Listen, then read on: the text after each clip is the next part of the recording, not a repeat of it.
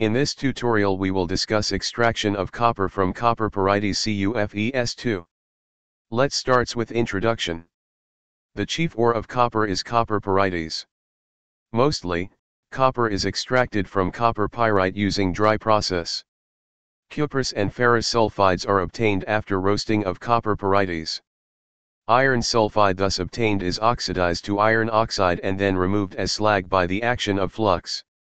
Cuprous sulfide is oxidized partially to cuprous oxide, which undergoes reaction by unreacted cuprous sulfide to give metallic copper. Steps involved in the metallurgy: crushing and pulverization. The big lumps of ore are crushed using jaw crushers to get crushed ore, which are pulverized using pulverizers or ball mills to get powdered ore. Concentration of ore by froth flotation process.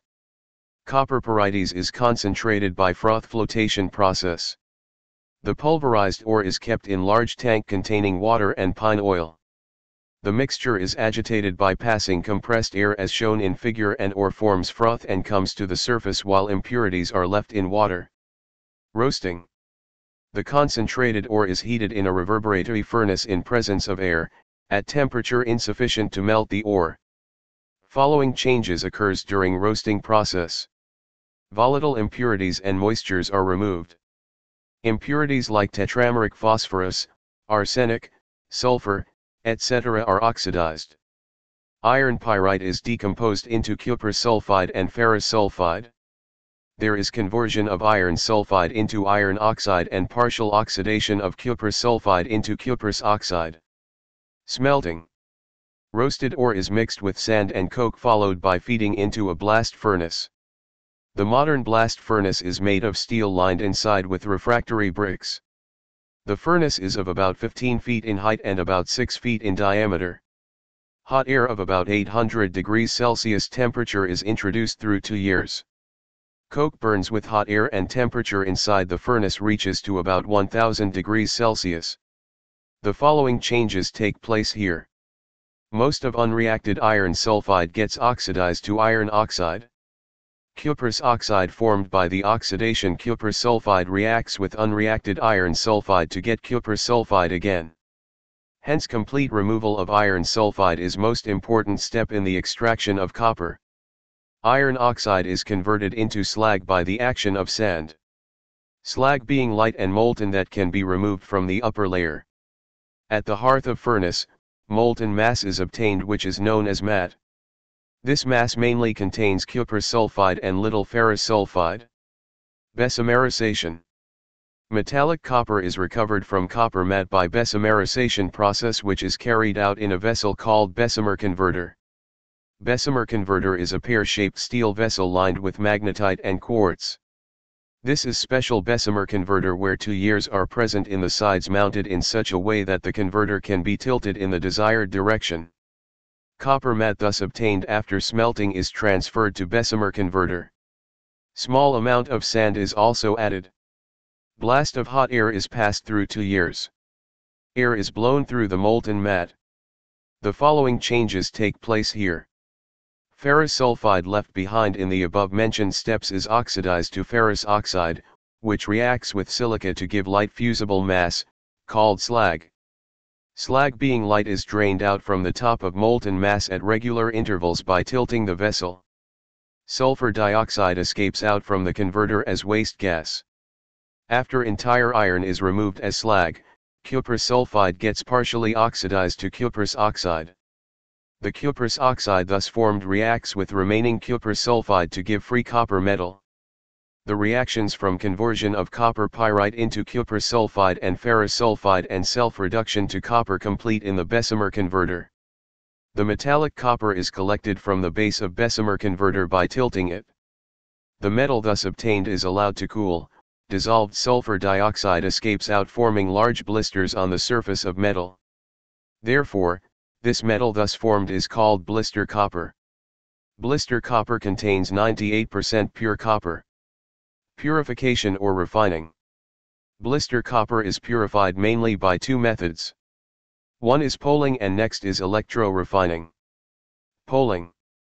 In poling process, blister copper is heated in a reverberatory furnace lined with silica. through which molten mass is obtained.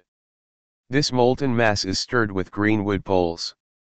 The hydrocarbons present in green wood poles reduce the cuprous oxide into metallic copper. This poling reduces cuprous oxide into metallic copper. Copper thus obtained after poling is about 99.5% pure.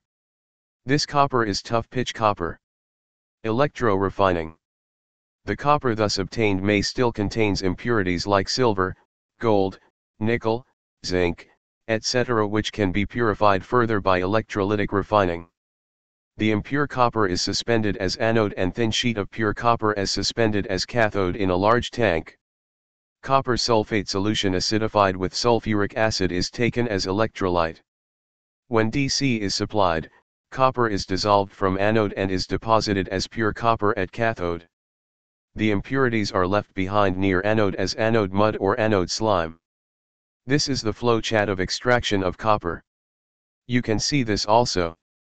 Here all the details are shown in flow chart form. Physical properties of copper. Copper is reddish-brown colored solid. It is good conductor of heat and electricity. It is highly malleable and ductile. Its melting point is 1083 degrees Celsius, boiling point is 2350 degrees Celsius and specific gravity is 8.85. Chemical properties of copper.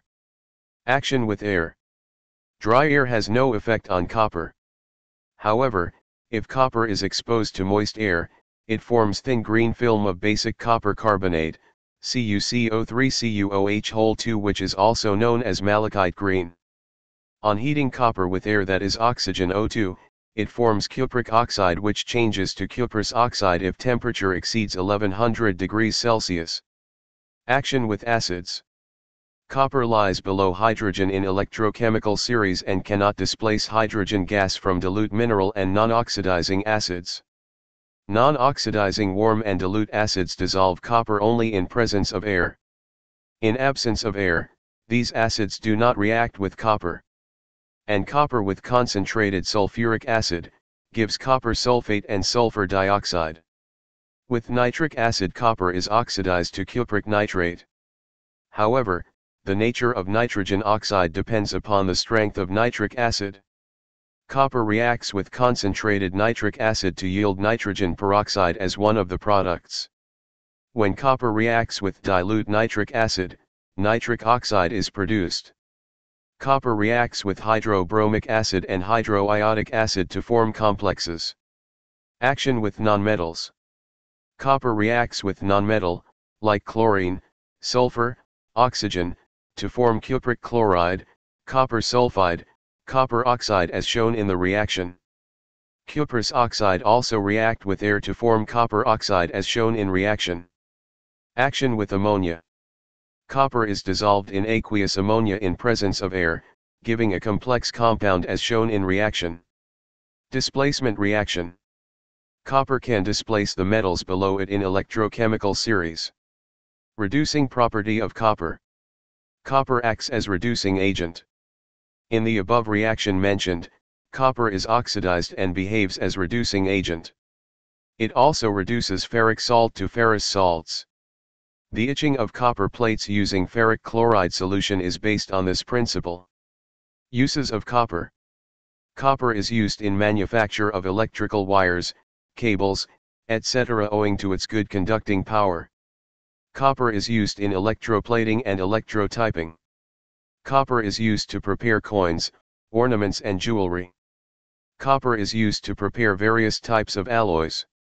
Copper is used to prepare household utensils, calorimeters, etc.